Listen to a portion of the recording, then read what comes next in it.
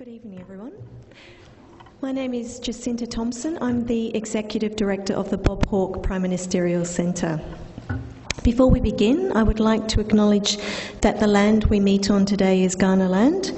We wish to express our respect for the Kaurna people, their elders and ancestors, and acknowledge the spiritual and cultural relationship that they have with their traditional land. So a very warm welcome to you all on behalf of the Hawke Centre and the University of South Australia. We're absolutely thrilled to be co-presenting this event tonight with the Australian Citizen Science Association in conjunction with the conference that is being held here at UniSA, and a very warm, extremely warm welcome to our delegates, the conference delegates, so I hope you're having a wonderful time. Tonight, our speakers, Dr. Karen Cooper from North Carolina State University and Amy Sterling from iWire, will introduce us to the world of citizen science. A bit of background on the Hawke Centre. We are a centre that is committed to delivering a free and diverse program of events and exhibitions throughout the year, which reflect our fundamental themes of strengthening our democracy, valuing our diversity, and building our future. The session tonight is being recorded and a podcast will be available on the Hawke Centre website next week. So, as we are recording, can I please ask that you switch your phones to silent? But for those of you who'd love to do this, please feel free to join the Twitter conversation using the link on the screen behind me. So, before I forget, we are having a reception after the lecture. We're in our gallery space, the Kerry Packer Civic Gallery, which is just through that doorway up there. So for those of you who would like to come and join us, we have a little bit of food and some drinks, so please feel free to join us. So it is now my pleasure to welcome our MC for this evening, award-winning journalist with the ABC, Miss Jessica Harmsen. So I'm going to now hand over to Jessica. Thank you, Jessica.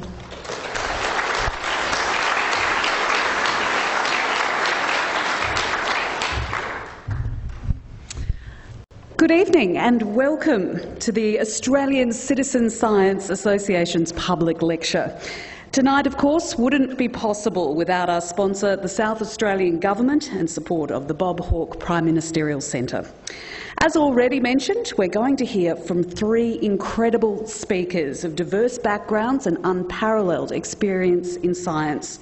We'll hear addresses from Dr. Karen Cooper of North Carolina State University, followed by Amy Robinson-Sterling from iWire. Then Michelle Neal from the Australian Citizen Science Association, and an avid citizen scientist herself, is going to join us on stage at the end for Q&A. This is where you, the audience, has the chance to ask your own questions of these amazing women, so get your thinking caps on. But before we get to the speakers, we have the honour tonight of hearing from the Chief Scientist from South Australia, Dr. Leanna Reid. Please make her feel welcome.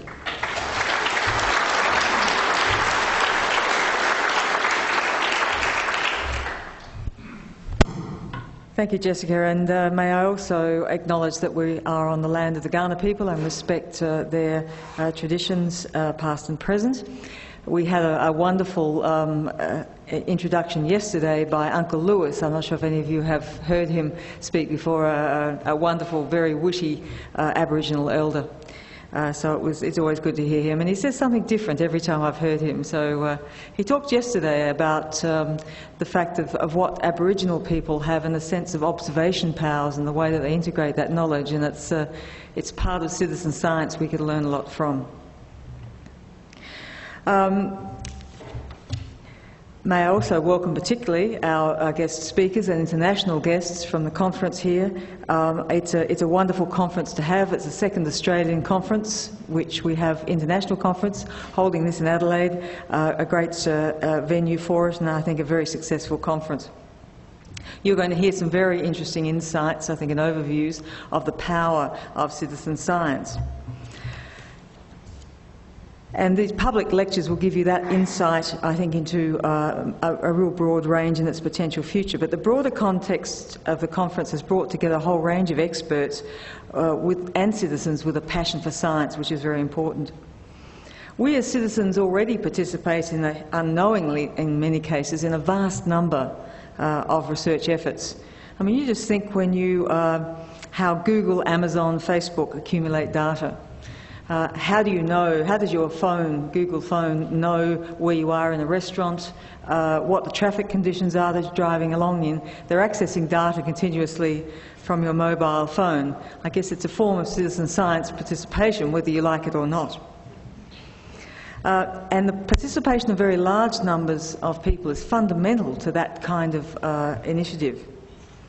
But whether or not you like that, it is actually extremely important and an opportunity that we need to take much more advantage of in terms of scientific analyses. In my own field, for example, which is the biomedical space, we have long suffered from a lack of capacity to access health data from people that can drive our understanding of what new treatments and so forth could be.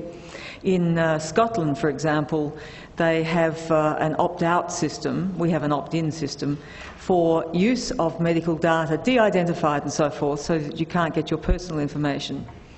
But you can go back over health results for a very, very long period. And when, as a scientist, if you're trying to say, I want to evaluate procedure A and B, how can I do that? If you haven't got that kind of data, you're forced in doing a clinical trial, for example, which is expensive, it takes a long time.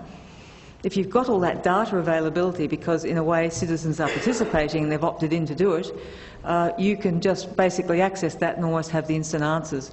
We're starting to get there, and our wonderful cheese grater, which we have in this on North Terrace here, is in fact doing a lot of that analysis as we speak for South Australian data, and we're the first in the country to be doing this. But citizen science also, from the point of view of the government, I'm here tonight representing Minister Ma, the Minister for Information, Science and Technology. It also brings together two very important priorities for this state government, indeed the whole state. One is making sure that citizens have a strong role in policy and decision-making by government, and the other is using science and technology and the increased need for that to drive the economic development of this state. So examples of how the government has involved citizens, we've had a number of citizens' juries. We may not always like the outcome from them, but they are bringing people in. We had one, if you remember, on the Nuclear Royal Commission. That ended up meaning we didn't go ahead with it. People thought, oh, the Premier was just going to have this and it would go on. But no, he took the advice of that and we don't have it, whether you agree with that or not. The other one I think that I really enjoy is Open State. Those of you who participated in Open State recently, where a whole lot of initiatives, ideas, some themes that are really big themes for not just the state, the country, the world, and citizens coming together, participating in various forums. I was involved in one, for example, on artificial intelligence and getting the people's views on that and their fears and reactions and so forth. And in terms of science and technology, I think a classic example of that, of the effort the government has put into that recently, is this North Terrace Biomedical Precinct. New hospital, of course, but SAMRI, our Medical Research Institute. If you haven't had a chance to tour through that, I recommend you do. It is really an iconic building. In fact, when it was first going to be built, the architects came up with some design, and the chairman, Raymond Spencer, said to them, well, the bad news is you're fired. I don't want a box.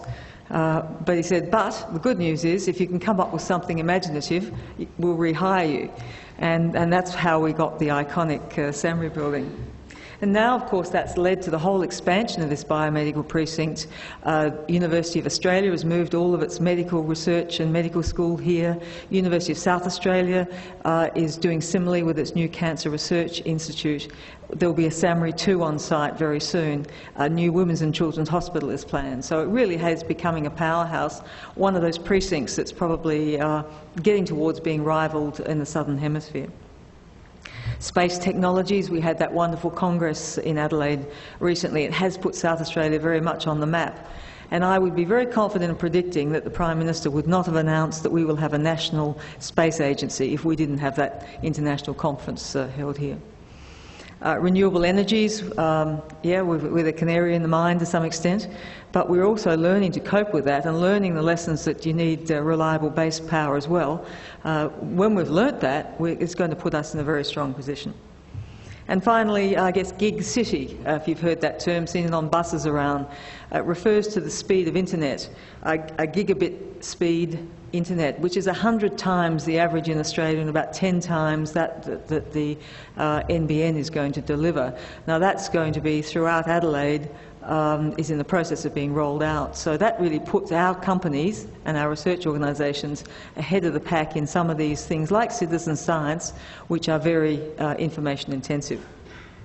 So that's a snapshot, I think, of why, to illustrate the importance of this area of citizen science to South Australia and indeed the world.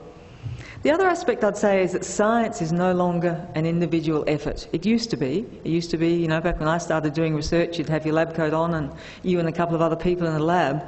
That doesn't work anymore. It's large collaborative efforts. You think of the mapping of the genome and how many people had to contribute to that, and what we've done since to bring down the price of that to about, you know, $1,000 to map your genome if you so choose to do it. The other aspect about the fact that science is not in isolation, the other real positive about citizen science is that it will help build trust in science and interest in education that will lead to more people coming into STEM subjects. Trust is an important issue for science. It goes both ways. Scientists perhaps think that, oh, citizens, they don't know anything, they can't really help us. Conversely, there's a lot of people who don't trust science. Part of this, we don't trust big institutions and so forth now. I trust what I read on Twitter more than I believe from a scientific paper. The more that citizens are involved in science, the more they're going to feel comfortable, because you're always comfortable with things you know, and the more perhaps we'll encourage your children to take up those science, STEM, science, technology, engineering, maths subjects at school, because we desperately need them. In the IT area, for example, only 3% of 15-year-olds say that they are heading for a career in the information technology space. And when you look at the challenges we've got in things like cybersecurity, it's just crazy. The job opportunities are huge. Somehow that's not getting through. Citizen science will help us do that. So finally, let me leave you with some sagely advice that was given to us by our federal chief scientist, Alan Finkel, yesterday. Alan is a wonderful chief scientist. He gives the most magnificent talks, and yesterday's was no exception. They would be online if you want to go on and read his various talks he gives around the place. And in his view, a great citizen science project must meet 3 criteria. It has to be good science. We don't want people going in and doing stuff that's not quality science. And the second is that citizen science has to be a door to the world of science. It has to really let people in and participate properly, not in some pseudo way. And finally, it has to make the world a better place. And I think that is an aim that we have in science generally. It doesn't always work out that way as its outcome, but I think that the intention of it is there, and it's very important for citizens to help drive that along. So I think those messages are pretty important. Has to be good science, has to open a door to the world of science, to the citizens, and has to make the world a better place. And I hope that's a good introduction to what you're going to hear about the value of citizen science. Thank you.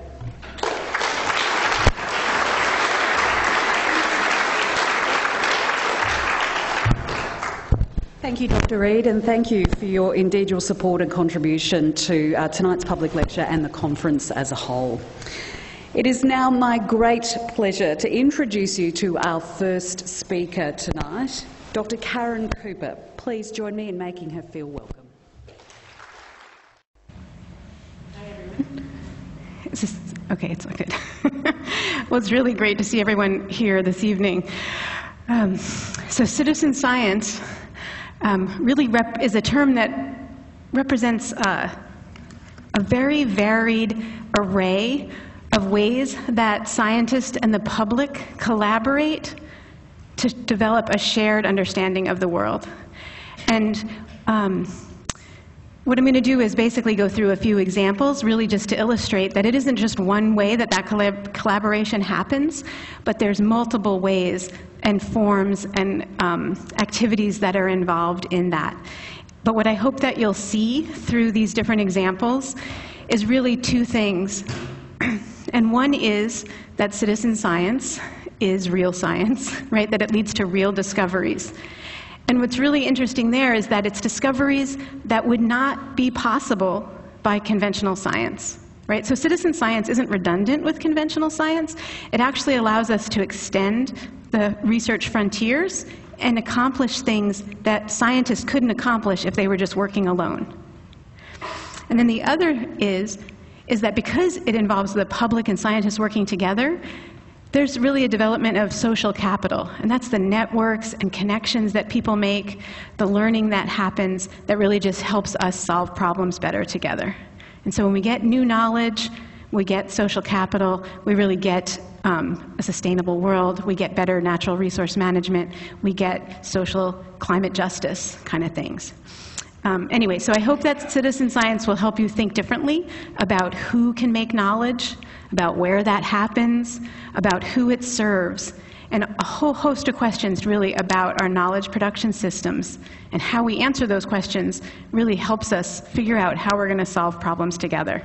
I guess before I go into detail on citizen science, I was just going to mention that my entry into the world of citizen science actually began, that journey began here in Australia over 20 years ago, because I did my PhD research in Armidale, New South Wales, and studying brown tree creepers. Are there any bird watchers out there? Yeah, a few? Okay, good. So, and actually I came here with my husband, who is an astronomer, and he wasn't really that into birds until we got to Australia, and there's all these beautiful, totally colorful birds, and he kept saying, is that one yours? Is that one yours? Is that one yours? And I was like, well, it's that little brown one on the ground. So anyway, but it's got a good personality of a bird. Anyway, and so I was super happy doing field work, but then just before my last field season, actually we started a family. And then fieldwork wasn't quite so attractive to me anymore. And as soon as I got my degree, there was a job at the Cornell Lab of Ornithology, which is a sort of a mecca for citizen science with birds.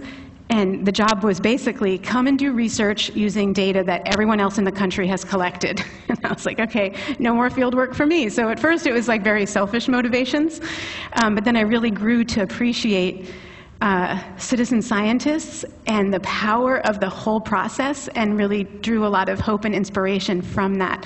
And as my children grew, and now they're young adults, but I'm continuing, with citizen science. Anyway, so I want to start with a first example from with birds, a very iconic project in citizen science called eBird, which is in every country, but it's based in the US. And this map just shows the seasonal movements of this Savannah sparrow, I think it is, over the course of a year. And it's more up to date than you'd find in any field guide. And it's really created from millions of observations that go into eBird from tens of thousands of bird watchers. And it's used by scientists. There's hundreds of publications and of new findings about birds that have come from eBird. It's used by land managers, often sometimes almost real-time data. For example, in the Central Valley of California, they look at real-time data to decide, the Nature Conservancy does this, to decide exactly which farmers, rice farmers, to pay to flood their properties when they know that shorebirds are coming through that spot.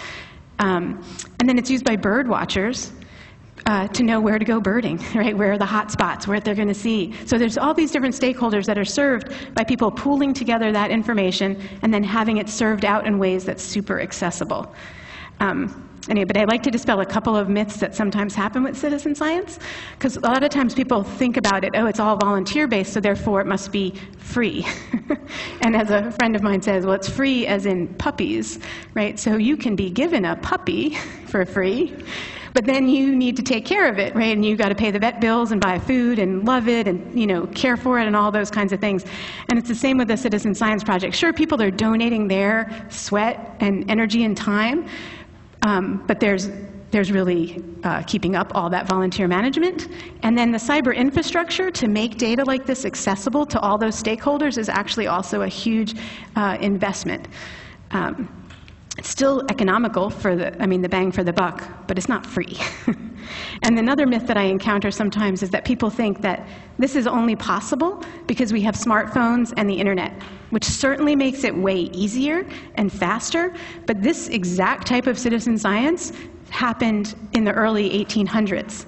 And this is a chart, and it's not all pretty and animated, obviously, but it's a chart of the exact same kind of data, but of whales. It's the seasonal movements of right whales and sperm whales over the course of a year that's crowdsourced from ship observations, and each of these is broken up into little quadrants, and it's presence-absence data, just like eBird.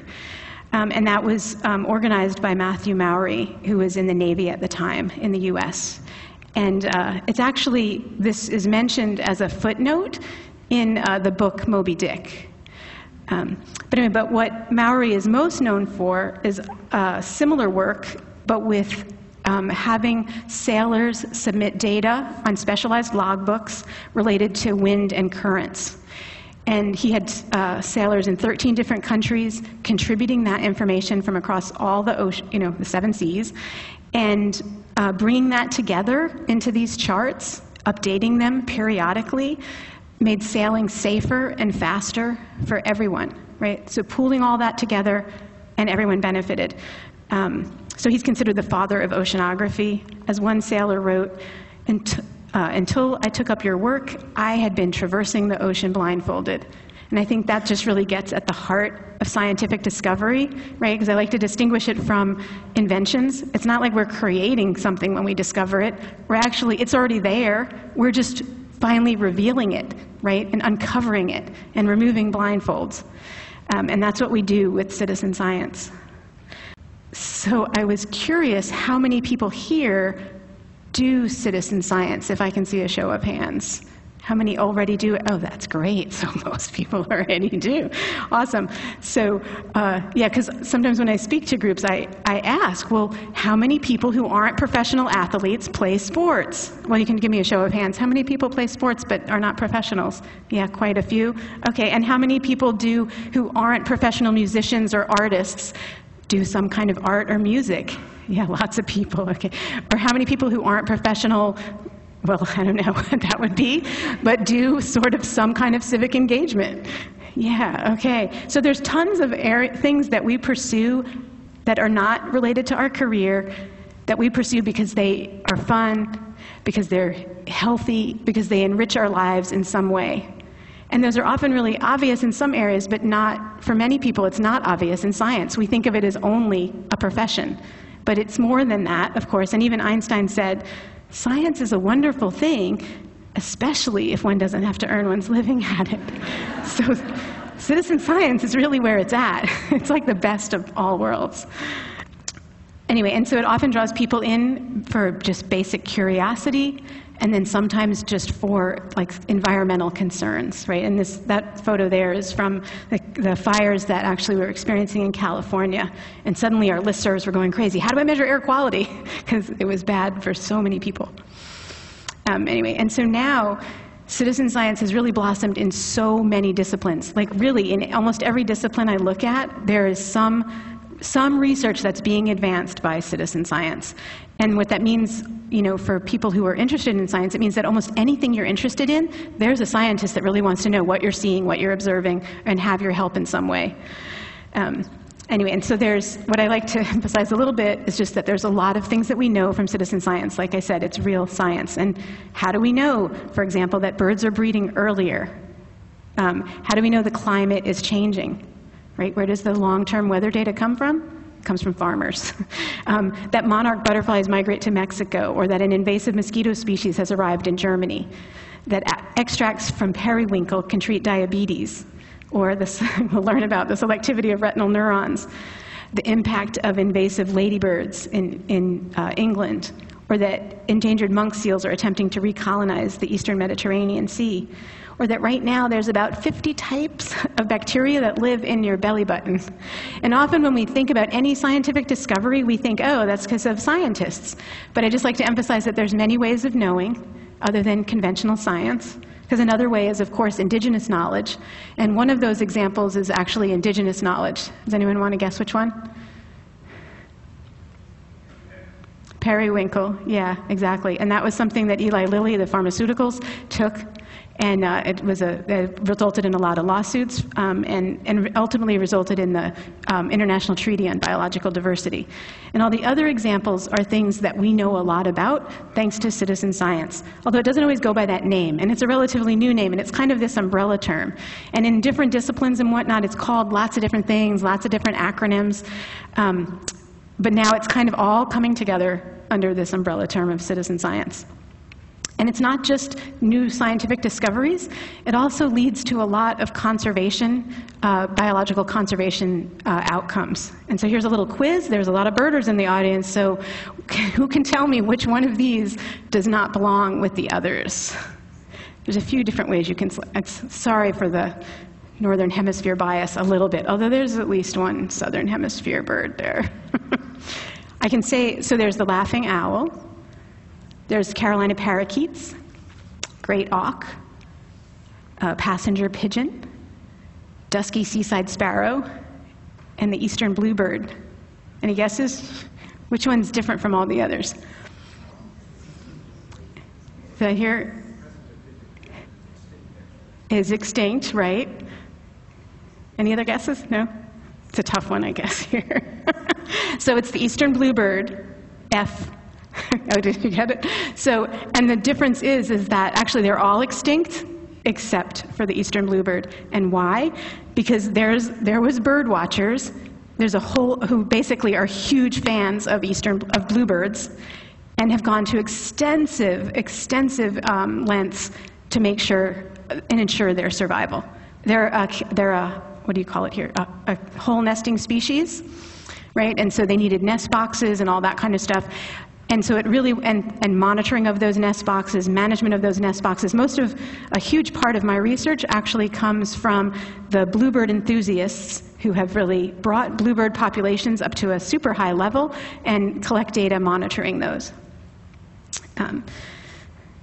And there's people who are interested in all kinds of things, right? So there's people who are enthusiastic about birds, people who are enthusiastic about fungi. So this is an Australian project. Anybody heard of Fungi Map? Yeah? So great.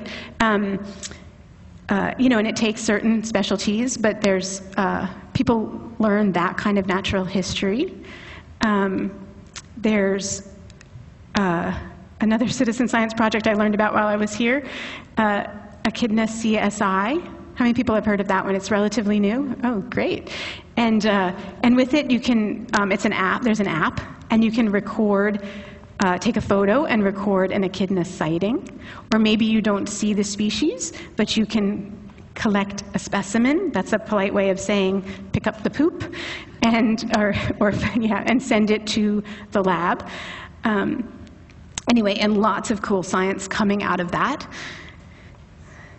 There's a lot of citizen science in astronomy, and this Jenny McCormick is a New Zealander who has more publications than me. She's contributed so much to astronomy. She's even had a paper in Nature, which you may know is like the top journal ever.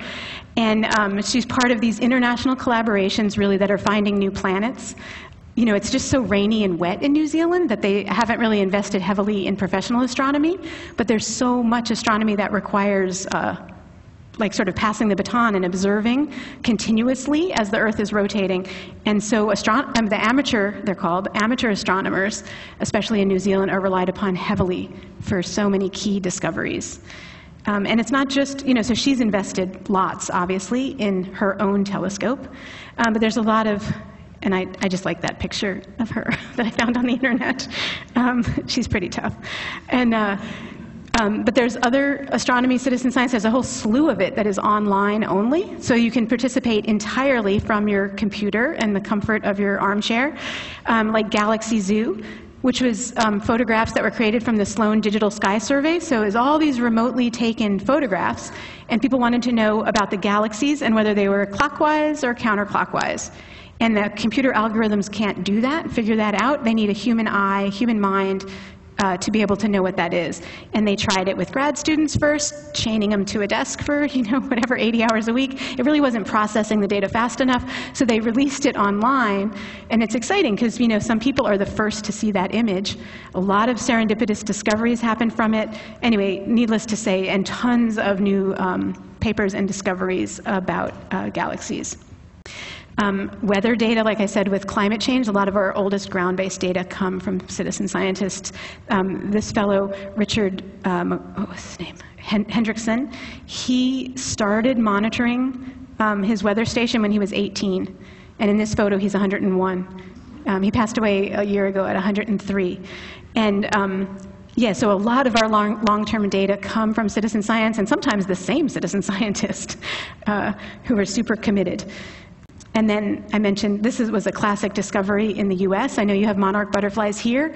The monarch butterflies in the US are the only migratory population, but people didn't know for decades. It was like this big mystery. Where do they go from the Midwestern US and disappear every winter and then come back? And it was decades of volunteers, especially school teachers and their school kids, capturing monarch butterflies and putting little postage stamp kind of things on their wings for decades. And finally, in 1976, a tagged monarch was spotted in Mexico. And now we know that that is their migration route. Anyway, but there's very varied types. I don't know if people have heard of distributed computing. So right now, the most powerful computers we have are not like a mainframe computer, but a whole network of distributed computers. And you can have your computer or even your phone, anything that computes, when it goes into idle time, can be hooked up to such a network. And SETI at Home, Search for Extraterrestrial Intelligence, was one of the first distributed computing networks.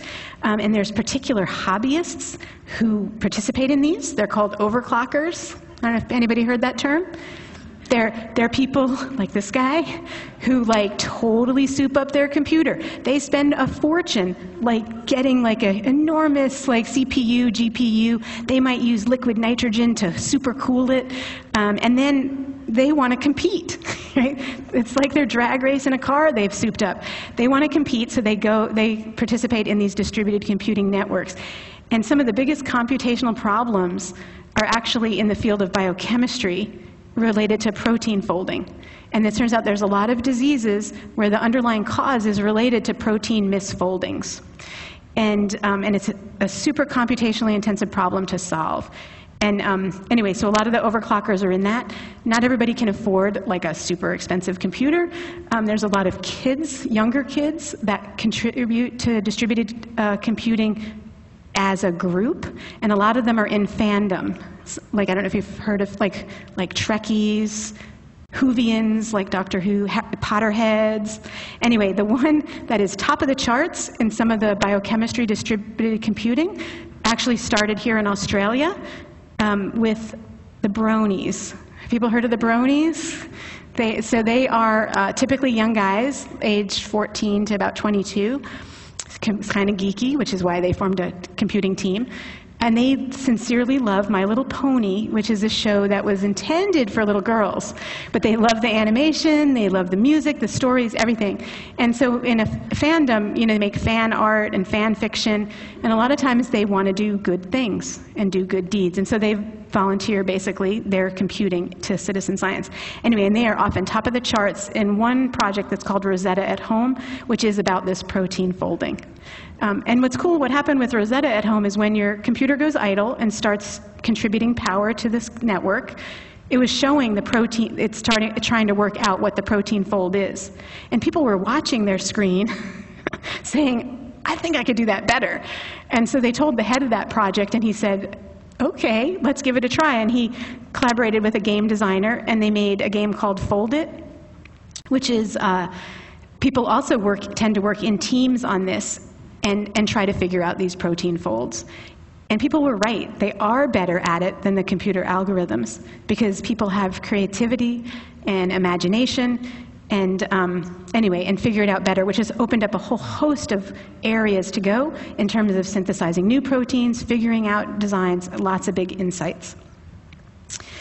Anyway, there's other, I guess, sort of tamer online citizen science too, and this is Australian with Digivol, which is digitizing and helping transcribe documents that are in, or like materials associated with specimens that are in the museums.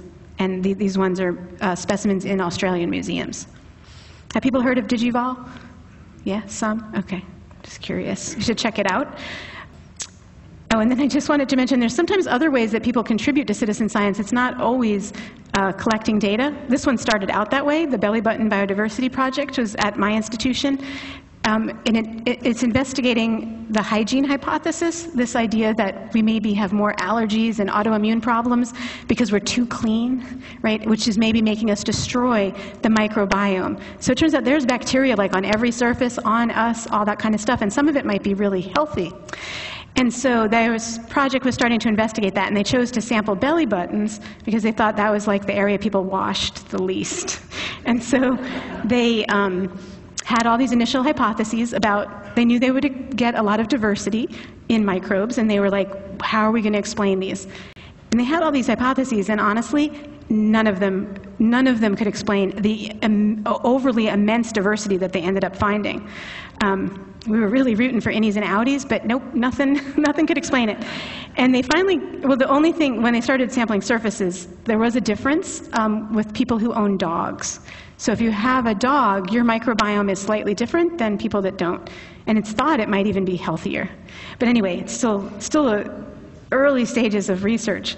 Anyway, so they got frustrated and said, let's just ask other people. Like, we need more minds thinking about this. So they crowdsourced with the public for hypotheses. And people came up with like super interesting ideas to explain the variation.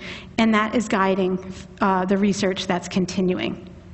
Anyway, so I just wanted to emphasize that creating hypotheses is like a super fun part of science also, and that there's often times to participate in that way. And then anyway, I just have a couple more examples. This one is from my home state of North Carolina. We have a huge coast, but we only have 2 coastal biologists in the state, and they're responsible for managing this endangered sea turtle, loggerhead sea turtles. It's a threatened species. Anyway, and so they have about 700 volunteers who make sure every segment of beach is covered every morning during sea turtle nesting season. And they're studying the population genetic structure as well, so when they find a nest, they protect it. They take one egg to send off for analyses. Sometimes they have to move nests if it might flood, or if there's too much light pollution. And then after it hatches, they count the eggs and tally up data like that. Anyway, very dedicated volunteers. That's like a regular citizen science project. But what happened here at Wrightsville Beach is that people were out there every day, walking the beach. And if you ever walk the beach in the morning, most beaches, I guarantee you, there's just a lot of trash. And that's what volunteers were seeing. And they're not bystanders, right? So they're starting to pick up the trash. And they're sitting around one day at a nest waiting to hatch, and they realize that they're all picking up the trash. And they say, you know what? Let's make our own citizen science project and tally and really keep track of how much garbage we're picking up from the beach. And so they come up with their own protocols, and everyone reports back each day how many bags, standardized bags, they pick up, and they tell this woman named Ginger. She compiles it each week. She starts sending it to the town board. The newspaper starts picking up that news.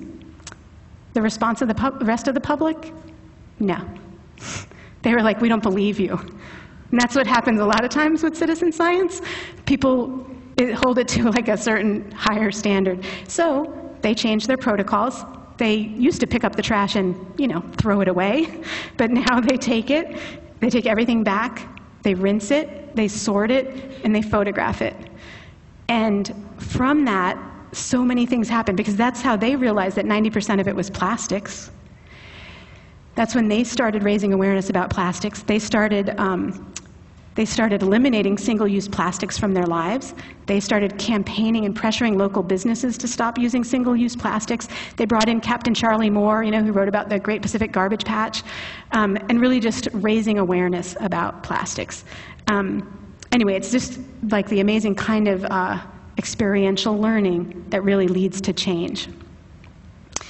And then I just have one final one, which is, this was an example from Tonawanda, New York, of people that were in, it's called a fence line community, meaning that this neighborhood is bordered by lots of industry that's producing lots of different types of pollutants. And people were getting sick, a lot of bizarre illnesses. Anyway, with this bucket sampler, they collected an air sample. And it's really materials they could get at Home Depot or Walmart or whatever. And they sent that sample off to the lab, incredibly high levels of benzene, which is very toxic. And it led to further investigation that eventually led, for the first time in US history, to this guy getting convicted in criminal court and actually going to jail with a prison term for polluting. Right? It's always been the other way, and up until then. People would go to jail for trying to stop pollution, protesting it, or whatever. And this time, and I think that it's, since those kinds of efforts have added citizen science and a data element to it, they are starting to succeed much more in winning those battles. Anyway, and so it's super exciting to see citizen science being organized globally with the Australian Citizen Science Association, which I'm so happy to come to the meeting that's here today, or that's been here this week. Anyway, I just want to end, I hope I'm not too over time, just with a little story of citizen science in cartoons. So the following message will be told by stick people with the following disclaimer. We do not only represent skinny people, nor only white people, and nor only bald people. Unless otherwise noted to be a particular historic figure, which isn't in this. We're generic stick people representing humans of every shape, age, ethnicity, race, and gender. And we tell the story because at our core, we are all the same. Many people wonder where knowledge comes from. And in the status quo, scientists make knowledge inside this black box. And then science communicators translate and deliver the new knowledge into the everyday language of the stick people, the humans. So here a scientist comes out and says, here's new research on avian olfactory receptor gene repertoires, which is literally the title of a paper of a colleague of mine. Blah, blah, blah. Anybody know what that means? It means birds can smell. Okay. Anyway, but with citizen science, we tear down the black box and we work together because we have a lot in common. Right? We all make observations. We are all curious. We can all experiment. We all think and wonder. We're all creative. We're all motivated for discovery. And we all enjoy doing things that often lend themselves to science. And we all like to share what we know and what we see in some ways. And when we face big problems, just being handed scientific knowledge out of that black box really isn't enough. We need each other and that social capital to discover things otherwise not possible and to use that knowledge to find solutions. Anyway, thank you.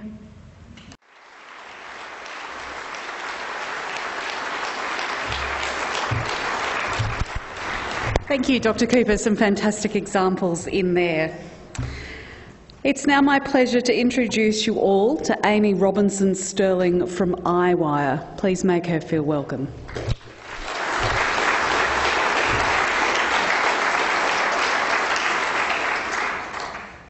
Can you guys hear me? Yeah, there we go. Excellent. So hi, I'm Amy, and it's an honor to be here. It's my first time in Australia, and I have to credit the crazy creatures of Australia for stemming my interest in biology. I used to grow up watching National Geographic Wild, and all these weird marsupial tree bears and mammals that lay eggs made me ask so many questions about, what we know and what we think we know, and how many aspects of fact are broken by just going outside the norm that's outside your front door. So I'm here today to talk to you about a specific story in citizen science and how a population of gamers has transformed our neuroscience research. So I run a project called iWire out of Sebastian Sung's computational neuroscience lab at Princeton University. And we are trying to map the brain. It's really my greatest passion in life. I'm so curious about how we are who we are. So before we start on this journey into citizen science, I hope you guys will just enjoy pondering for a moment, like how awesome the brain really is. You know, it allows you to do complicated tasks. Maybe that's not that complicated to peel an apple, but doing pretty complicated motor activities, or even simpler things like walking or being able to sit in your chair and not fall over. This is pretty difficult to do for robotics, but for the brain, you don't even have to think about walking once you learn how to do it. It allows you to dream and to imagine, to find things cute, slightly goofy. You know, everything around us, really everything that we understand about our own selves, is thanks to the brain. And of course they don't work in isolation. It's amazing that there are 7 billion people on this planet, all thinking, feeling individuals, and the society and culture and government, as well as, you know, science and technology, is this beautiful output of neurons, of this seemingly small little organ, which I recently learned is about the same size as a platypus.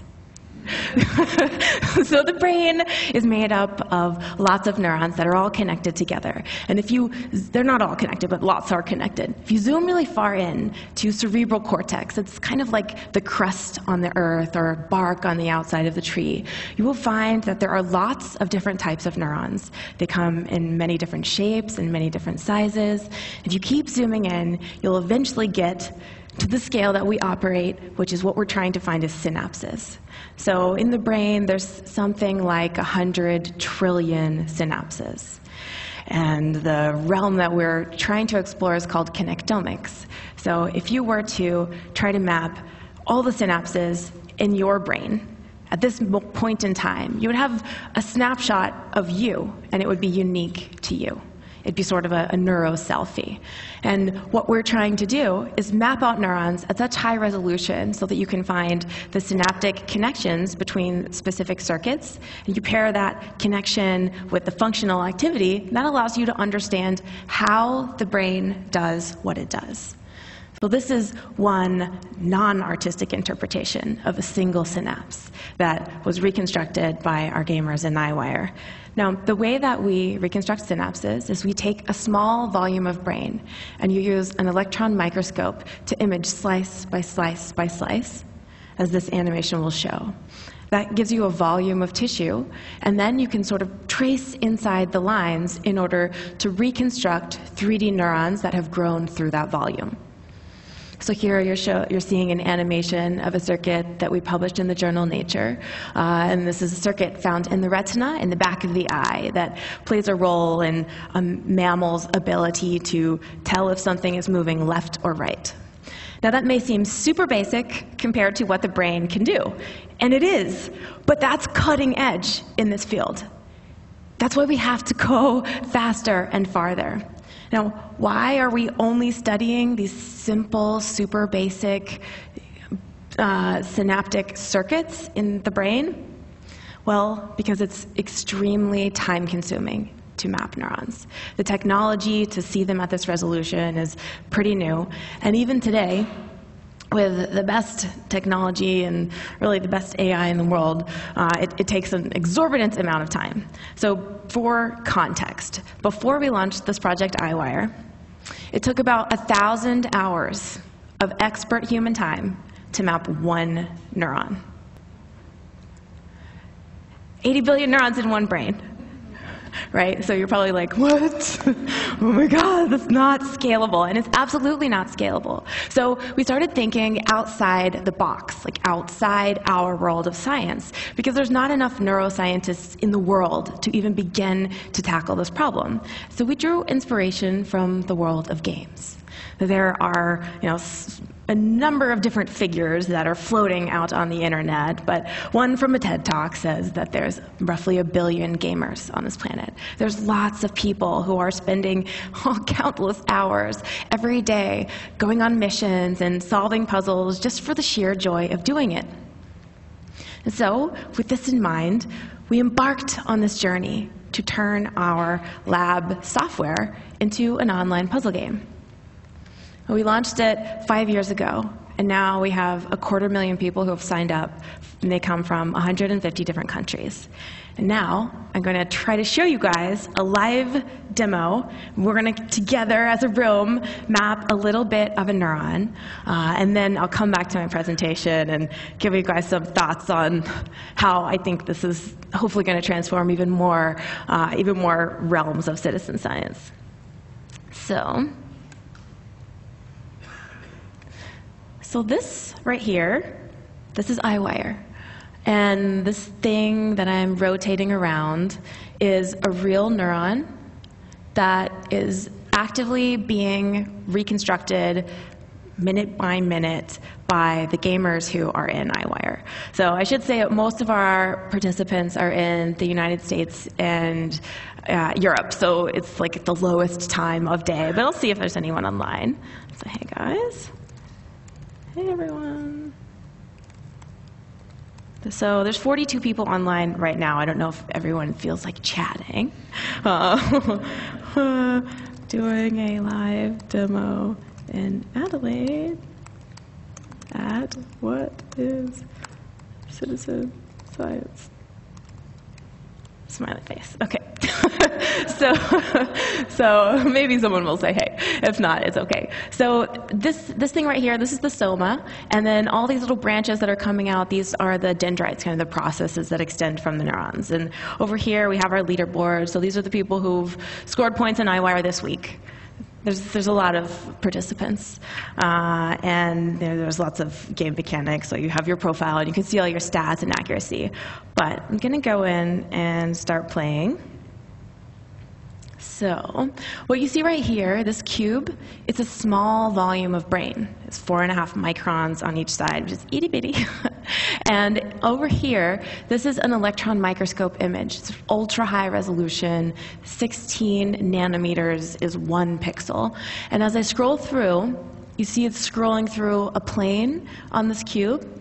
And you see there's all these sort of like oval looking things. You sort of see that? So as these neurons, imagine like my arm is a neuron, and if you're taking cross-sectional images where the outside of my arm is stained dark gray and the inside is light gray, it would look sort of like ovals, kind of like a tree branch. And this blue thing here is a piece of a branch of one neuron. And other players have mapped the branch to kind of come up somehow from this direction because it enters the cube here. And what we're going to try to do is map this branch to the other side of the cube.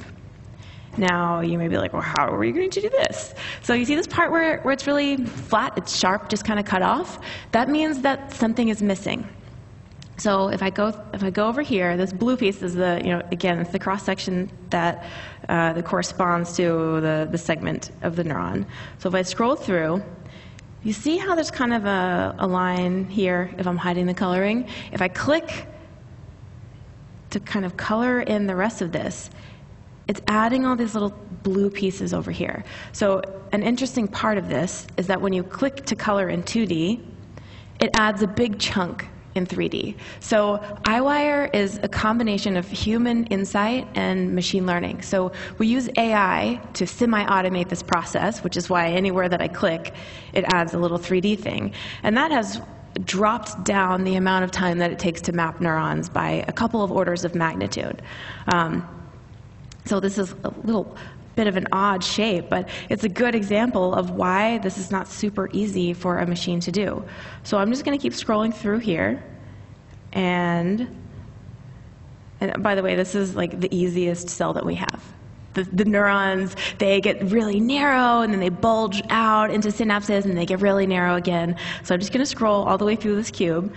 And what we're trying to do is make sure that there's nothing missing and no jagged edges. So like right here, for example, where there's like a chunk kind of missing. That says that we didn't get everything, but we'll see if this looks right.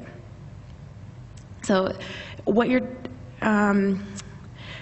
it's a little difficult to explain because it's based on knowing what looks right, which is not easy to teach machines. So our gamers come in, and what they're looking for is smooth edges. Neurons are biological. If there's anything jagged or sharp, that means that something's missing or something is not right. So even though this may look like a very odd process coming out of this neuron, if you look at the 3D model here, it's actually pretty smooth and contiguous with the rest of the branch. So that means that that piece is correct to be added in. In the interest of time, I'm just going to go through here really quickly. All right, so we're scrolling. Looks like we haven't, there's nothing really missing through here. So we got this branch to the other side of the cube. This little gnarly kind of thing. So what's going to happen when I hit submit is it's going to cross-reference what I played with what other people played. So in this case, I was a trailblazer, which means I was the very first person to do this cube. So the game will assign other players, 3 other players, to do this cube after me.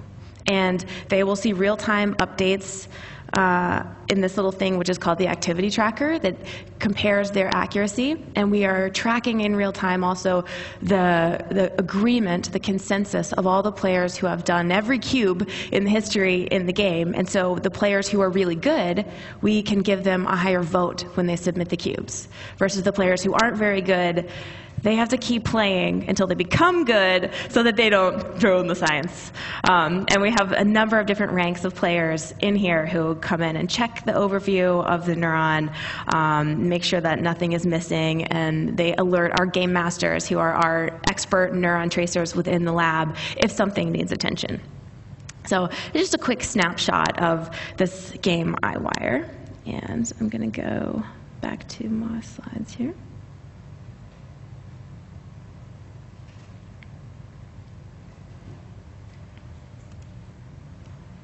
Cool. So, the whole history of science. I gotta move that mouse, man.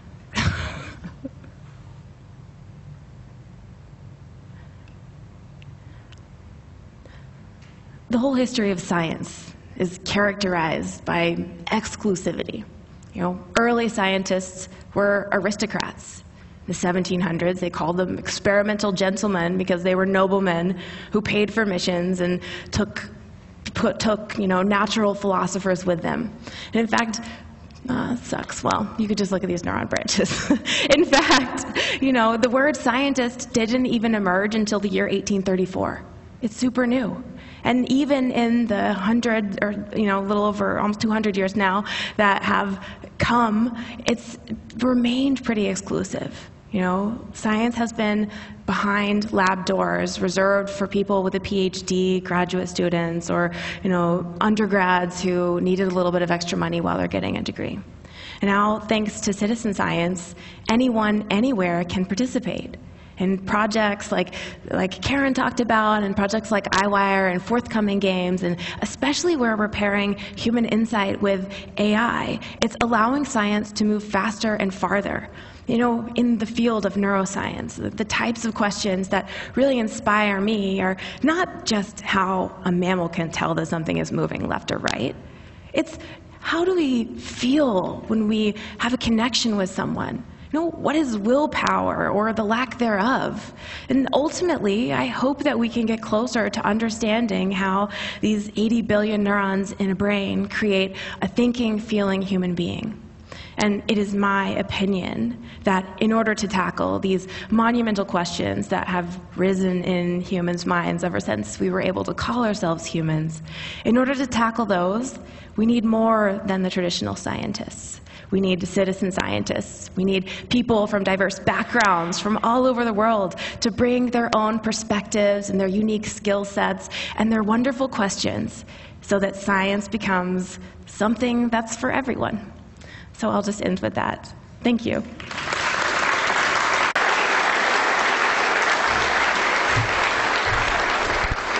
Thank you so much, Amy. I don't know about you, but my mind's been blown by that, particularly that gaming example. How extraordinary. It's now my pleasure to invite both Karen and Amy back up to the stage to take their seats, and for Michelle to join us up as well from the Australian Citizen Science Association. And it's your turn now to ask these informed ladies some of your own questions that you might have about citizen science. Is there anyone from the floor who'd like to kick us off with the first question this evening? We do have some microphones that will be roving around the room. it's a great opportunity to take advantage of the knowledge that these women have between them. No? Well, I might start off the questions then. There's one up there. Oh, we do have one? What up the back? I think we're all Right up the very back of the room. way. Hello? I don't know if this is the best question to start off with. A very common question when you're working in citizen science, as you will know, is from scientists who say, a citizen can't do nearly as well as I can. And they also say, this will mean the loss of my job. I think the two are somewhat conflicting. But I presume that you've answered this question a great many times, and I'd love to know what you both say when you get that question. Okay. Yeah, I do hear that a lot. And yeah, I don't even know where to begin. So there's a lot of questions about data quality with citizen scientists. Is there feedback? Well, so for one, I like to emphasize, like I did earlier, that it's not that it's not the same as what a professional would collect anyway. It's like a whole different ball game. There's like dozens of ways that we deal with data quality issues in citizen science. But I also often point out that actually the citizen scientists that I know and that are in so many projects are way more dedicated and better than the undergraduate interns when I hire them to collect field data. So, because people are doing it out of their own volition, like out of their own curiosity and their own drive, and they're like totally dedicated. So, yeah, I don't know. I guess I maybe don't have the best answer for it, but I do know that there is often a lot of skepticism among scientists, and it just takes a while to persuade them that we're not just overlooking all these data quality concerns. It's just that there's ways that we design projects to take care of that. There's, like with online projects like Galaxy Zoo, it's not that one person classifies each photo. 20 people do it, and there's a consensus tool behind the scenes. And if 20 people agree that it's counterclockwise, it's pretty safe to say it's counterclockwise. And like all projects have like some stopgap measures and like ways of handling those issues. Yeah.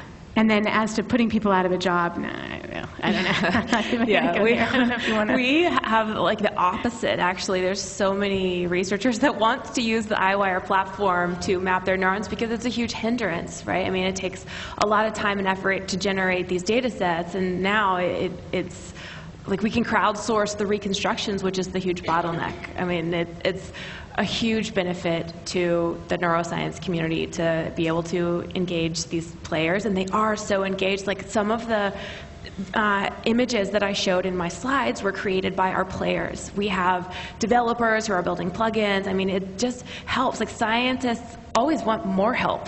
We never have enough people and enough budget. So it's really good. It's like the catch-22 of the modern era is that we can gather way more data than we have automated pipelines to process. So citizen science is tackling that, thankfully. It's a great question. We actually have a similar scenario happening in journalism at the moment with a new branch contributing to our industry as well. So, indeed. Can I actually get each of you, actually Karen, you've already sort of briefly touched on this in your address, but Amy, could I get you to talk about how you got into citizen science?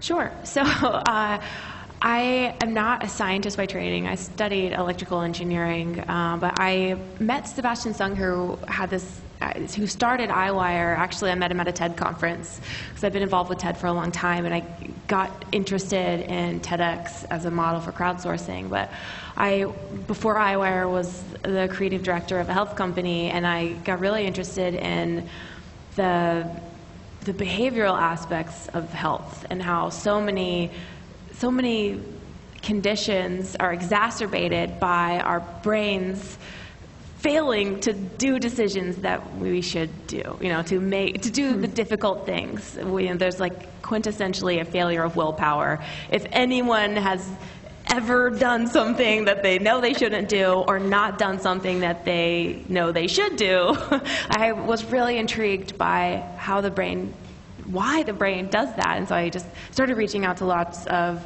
neuroscientists and reading literature and asking all these questions. And I was always, getting these emails back like, we don't know.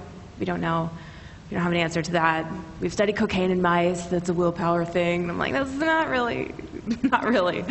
Yeah, so I wanted to apply my background really in crowdsourcing to bringing more people into the field of neuroscience so we can get closer to these questions that I personally find more interesting.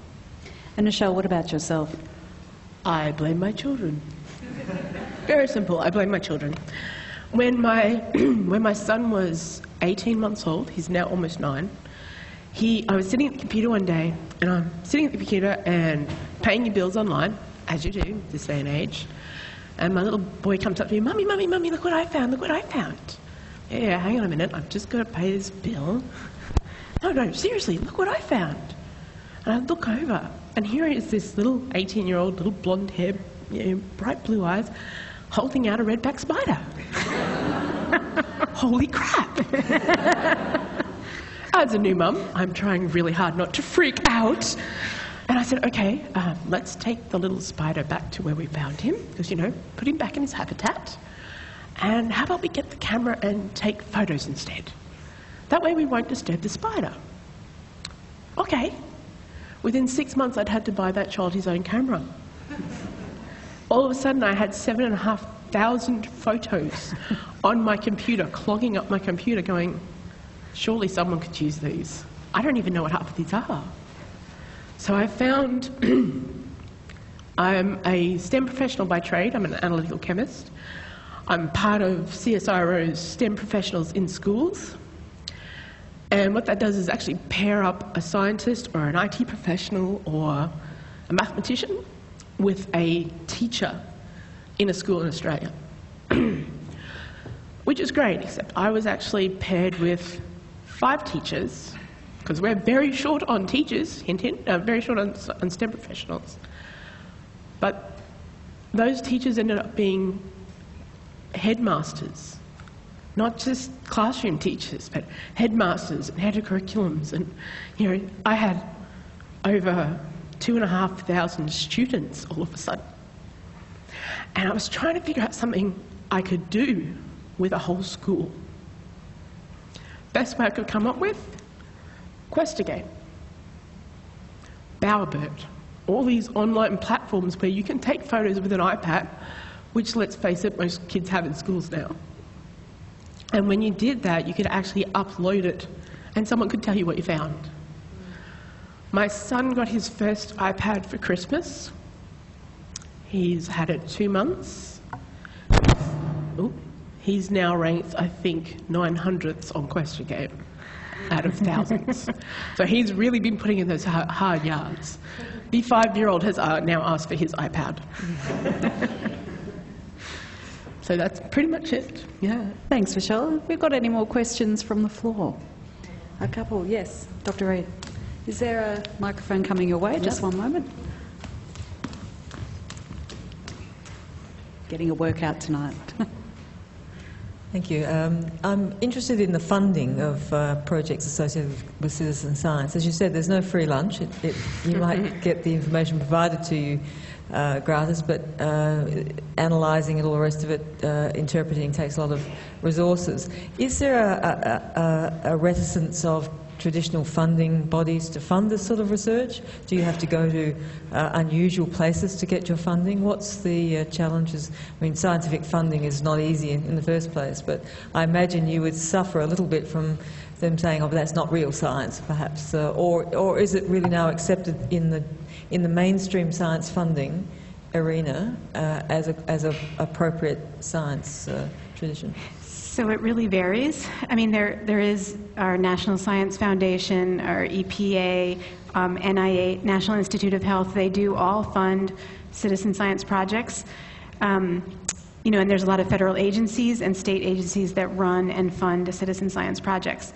I mean, the real big challenge oftentimes isn't that people don't think it's going to produce good results. It's that a lot of citizen science is very long-term, and it's just hard to fund a project for a really long duration. But that's often what its value is in, especially when it comes to climate change or certain types of research. And so So yeah, it's often a challenge to figure out the financial models. There are some projects that charge people to participate, right? Project Feeder Watch charges $15 or so a season for the privilege of submitting data. Dognition charges like $100 for doing a personality test on your dog. Like, I mean, and it's a funding, you know, it's a way to, it's kind of like mixing crowdfunding with citizen science all at once. So yeah, anyway, there's just a whole spectrum of ways. But I think the challenge is that, well, the other thing that I think happens with funding like that, that I've noticed in the US anyway, is that what gets funded is something that's innovative, and so it means someone reinvents the wheel. Instead of like using and sharing infrastructure that's there, which would actually be like a wiser thing, they're not going to get funding to just adapt something that already exists. They'll get funded if it's something new and innovative, and they have to create it from scratch again. And so in some ways, that's, I think, a real problem. Yeah, anyway. Yeah, I would say both. So for iWire, we've had philanthropists and corporations fund us. The NIH has an interesting program it funds games, but they're not allowed to call them games. They're called interactive digital media.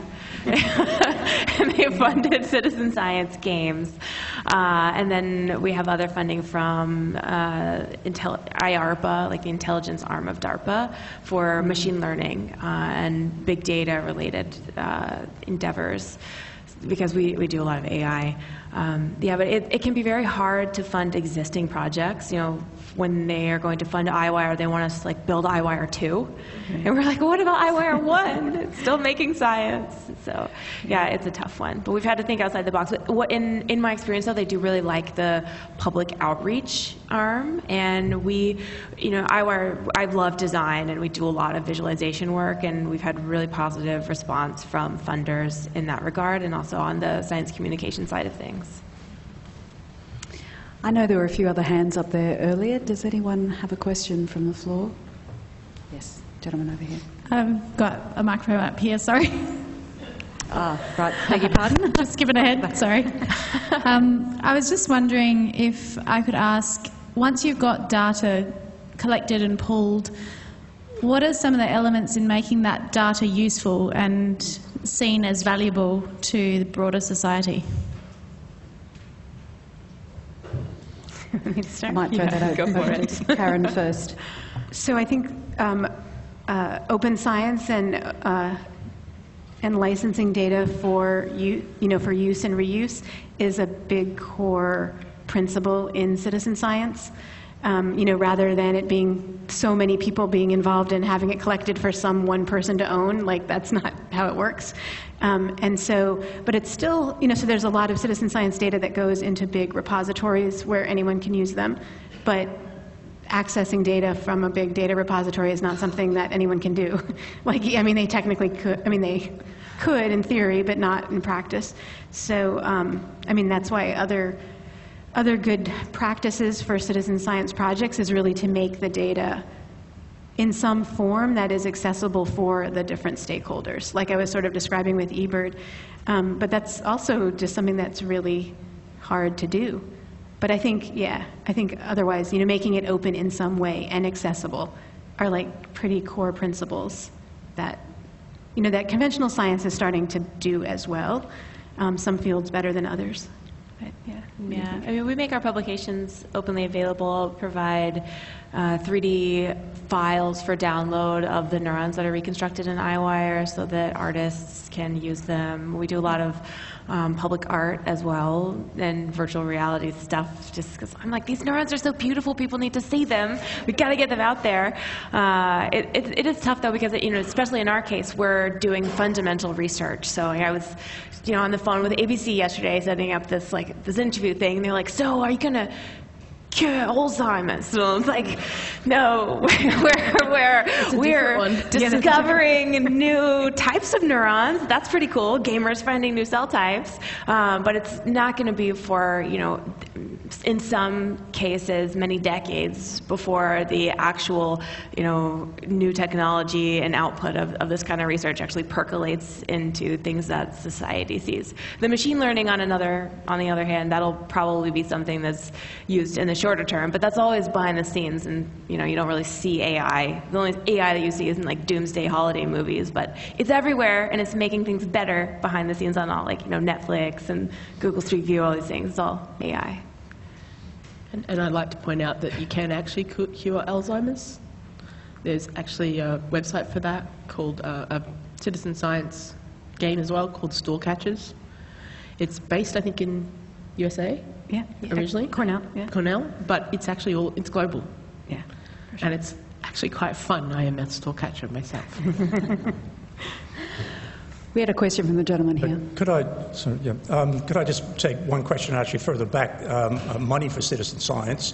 I'm sure the conference organizers were aware of the pot of money that was put out by, I think it was Industry, Science and Innovation, the department, last year, which of course didn't appear this year. It's meant to be at least, I think, a 3-year funding. But they were talking about lots of money for that one. That seems to disappear. On the data side, by the way, we're running a citizen science program at the Bureau of Meteorology here. It's a totally self-managing enterprise. It grew up despite the Bureau really wanting us there, but now we've been there for 11 years, and they're beginning to see some value. One of the problems we have, of course, that a prophet is never recognized in their own home. Our data is valued internationally, but in terms of within the Bureau, they still can't take citizen science seriously, even though we've been there for quite a while. But I just had a chap come into my inbox the other day, and he's done a whole bunch of river level data. And he literally has done the Murrumbidgee River for about a 45-year period, I think it is, and he just doesn't have a home for that data. And that's a major problem. I have to get back to him and say, look, I can do rainfall, temperature, air pressure, but, river levels I don't know, so I'll have to go internationally to find out. I think that's one thing that science should really be looking at, is there's a lot of people out there who are willing to contribute data in a rather disorganized fashion, but it's going to get lost on their disk somewhere along the line and not captured. Yeah.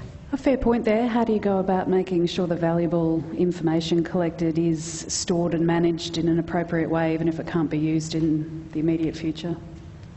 Yeah, I mean, it's a big challenge. It's great in a citizen science project where it's a set protocol and things are standardized, but salvaging old records like that is super hard. And there are citizen science projects like to transcribe old records, that machine learning or, optical recognition software can't, because sometimes people just want to digitize it really quickly. Yeah. So, but it is tough. But we see it, there was some key climate change papers about phenology that were based on Henry David Thoreau's journals, right, from data that he collected, which is not really any different than like a lot of other people's journals that we could harness, and get. But there's not a simple way to do it. Yeah. We use some of our own servers. We use Amazon Web Services, but it also gets expensive. So, for example, we're building this new game called Neo that will come out later this year, and that game it's mapping neurons in like 200,000 gigabytes worth of data, and the monthly cloud computing costs for the duration of that grant it's $21,000 a month just to host the data on Amazon. Right. So as soon as it's done, we pass it off to the government, and they have to take care of that. But it's going to become a growing issue because that's unsustainable, and if it stays that expensive, labs are just not going to make their data available for huge image-based data sets like that. So I don't know what the answer is. If you're talking here in Australia, the first place I'd probably be asking is your local museum.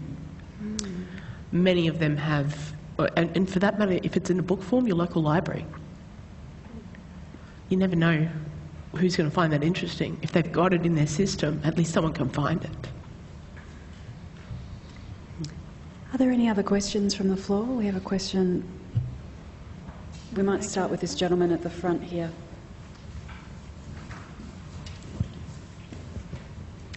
I have a question about public engagement, which is obviously the core of citizen science, specifically in relation to environmental issues and doing environmental research and other things through this. I think Australia has two sort of challenges that it grapples with. The first one is the fact that we are such a massive land mass with such a small population. This is very low population density. It's difficult to get concentrated groups of people doing things. We also have a cultural problem where it's hard, I think, to get people excited and get people involved with doing a lot of things that's sort of political and science-based. It's very challenging. Do you have any insights from the work that you have done, the work that you've seen, especially from the United States, about how to really, grab people and how to get people excited and engaged with this sort of thing? Because obviously you can't gamify everything, sadly. Yeah. Am I going first? Yeah, that's a question for you. Yeah, I mean, I don't know how much from the U.S. translates to here. I mean, I work with bird watchers, so that's like the easiest thing imaginable, because they're already like organized. They already are experts. Like, I mean, they're better than I am at all the birding. It's just like a super great when there's already like a group who has a hobby that dovetails so well with what really, with scientific activities anyway. And so that's fairly easy, like in natural history kinds of things. There's often those niche groups. And then it gets harder. I mean, like the microbiome stuff, like the belly button things, I mean, there's not groups out there with microscopes that are like interested in microbes, right?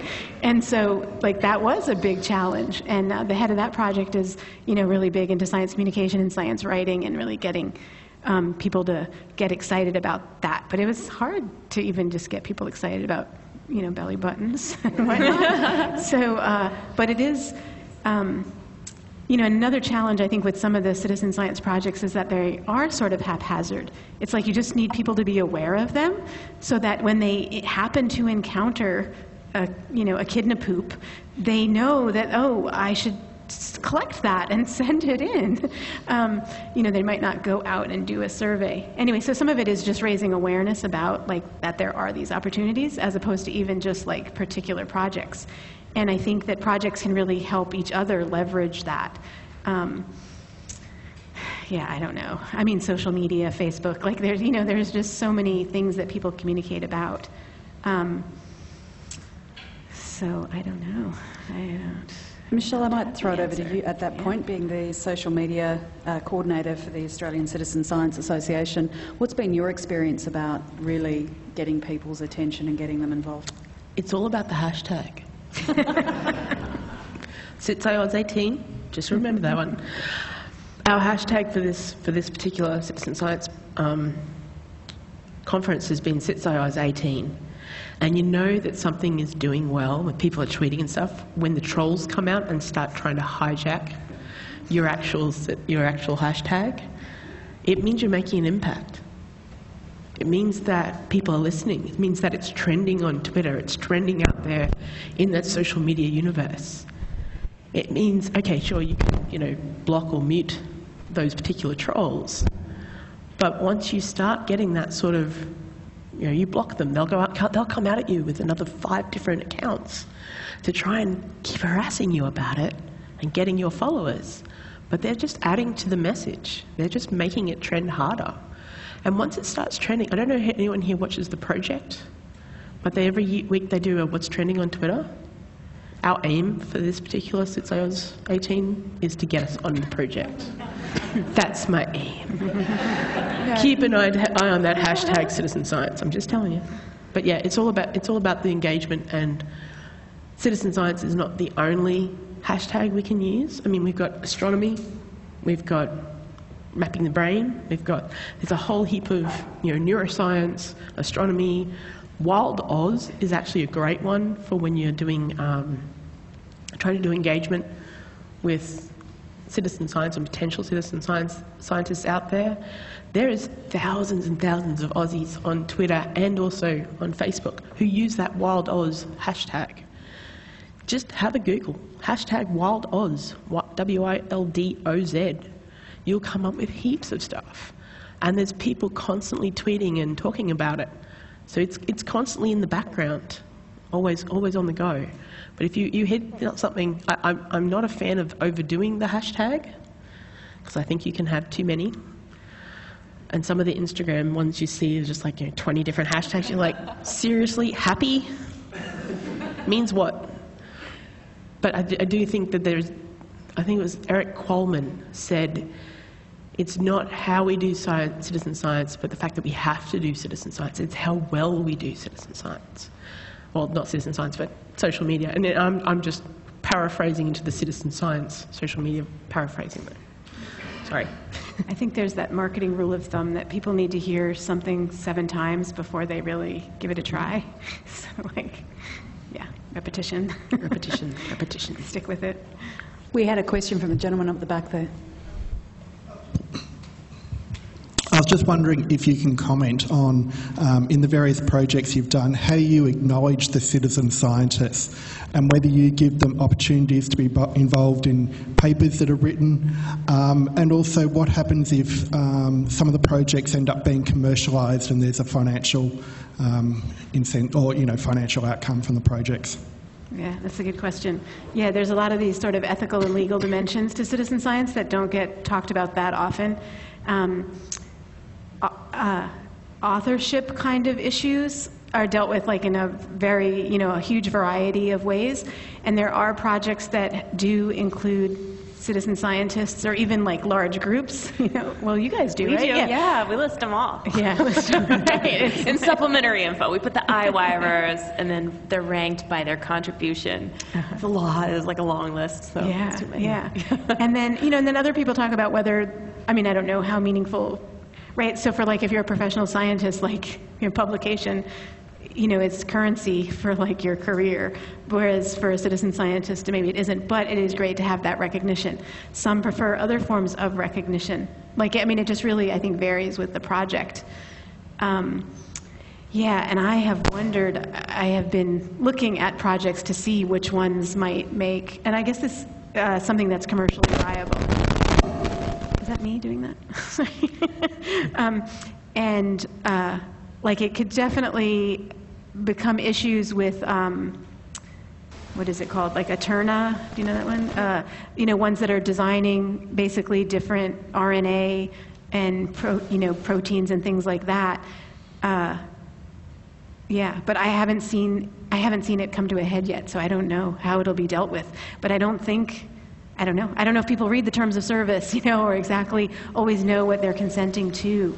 So it is a big issue. I think it's an issue that just really needs to be dealt with better. Can I weigh in on this? Because we have a lot of different ways that we reward our players, besides them winning points and badges. So there's a very tight-knit community in iWire, and our top players are spending 40-plus hours a week in the game. They're very dedicated, and they're very much friends. And one of the players sponsors swag that goes out to everyone. So when we do competitions, they can win shirts and mugs and stickers and posters and stuff. And we did have one corporate sponsor that wanted to give cash prizes. And they were based in Korea, and it was the worst thing that ever happened to iWire because the participants play for fun, and the moment that people had the opportunity to win money, they started cheating and building bots that gamed the system. Everyone became suspicious of one another. It was a really horrible scenario, but once we kept past it, it was interesting to see, how noble the efforts are of everybody in the community, that it works well when there's not money involved. It's pretty cool. We are going to have to start wrapping up here, but can I just ask you all, Michelle, perhaps starting with you, just to briefly tell me what you think the future of citizen science looks like? Definitely more technology. As we roll out the NBN and we all get better technology, and technology becomes cheaper. For example, the microscope, I don't know if anyone saw that earlier today. It was on our Twitter feed, but there's a company here in Adelaide. So our T-shirts you probably see around the place is actually about the tools of citizen science. And one of them on there is a microscope. You now get ones you can put on your phone. This one's actually created here in Adelaide. It's called 60x. Or 60 times, because you can go up to 60-time magnification. And it's about to be available to the public as well.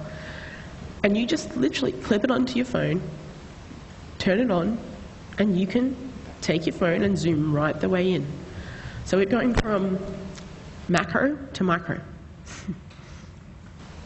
So I'm tremendously excited about the future of citizen science, and what I see is a greater systematization of participation and some way that you get rewarded beyond just the realm of the project itself. So China, for example, has a really interesting kind of pilot social credit program where principally it's punishing people for like breaking rules on trains or not sorting their recycling, but they're basically your activities in society filter back into like your credit score. So what if your participation in citizen science projects could prove that you're a better citizen, that you're responsible because you do your bird counts when you're supposed to, or if the iWire team needs you to help map a neuron really quickly, you are there for them when they need you.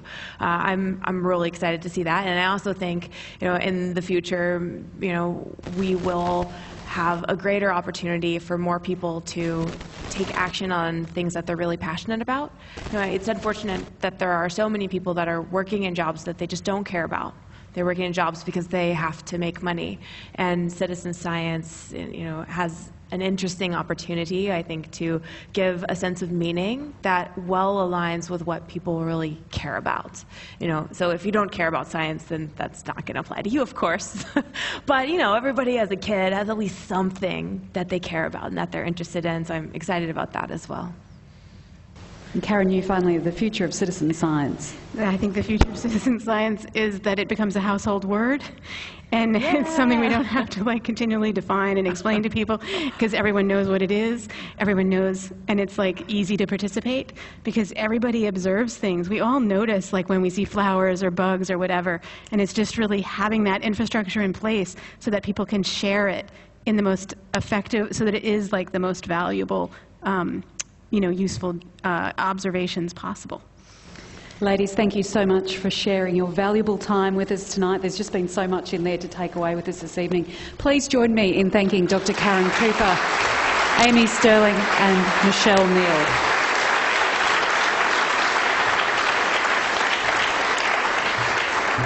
And that brings us to the end of the public lecture. Before I do let you all escape, though, we do have a lucky door prize. If I can get you all just to check down the sides of your seats, I believe, on the silver part of your seat. If there's a piece of paper stuck there, you are the lucky winner of our door prize. Don't injure yourselves in the process. Do we have a winner?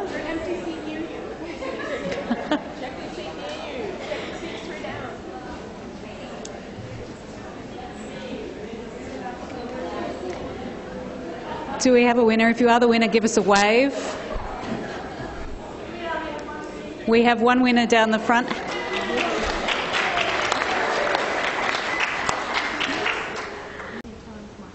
Oh, the winner is it's a 60 times microscope, so that's what Michelle was speaking about earlier. Congratulations. I hope you've all enjoyed this evening. A big thank you once again to our sponsor, the South Australian Government, and of course to the Hawke Centre. Thanks again for your company this evening. My name's Jessica Harmsen. Good night.